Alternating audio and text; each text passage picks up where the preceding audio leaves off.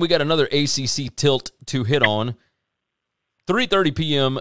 ESPN2, Pitt at Virginia Tech.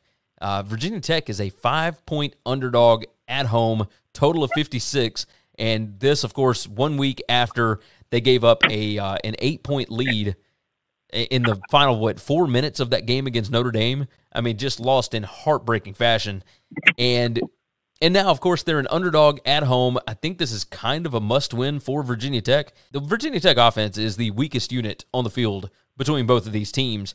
Virginia Tech is number 6 in EPA per pass defense. Pitt is number 6 in EPA per pass offense. So that's a strength on strength here. This might be a touch of bias, but I think Virginia Tech is going to be able to hang in this game at least a little bit. I don't know that they can win the game. I take that back. They can win the game.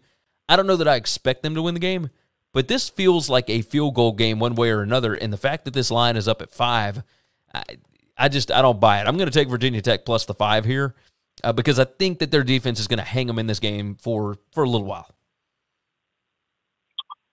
This is the hardest one that I had to pick.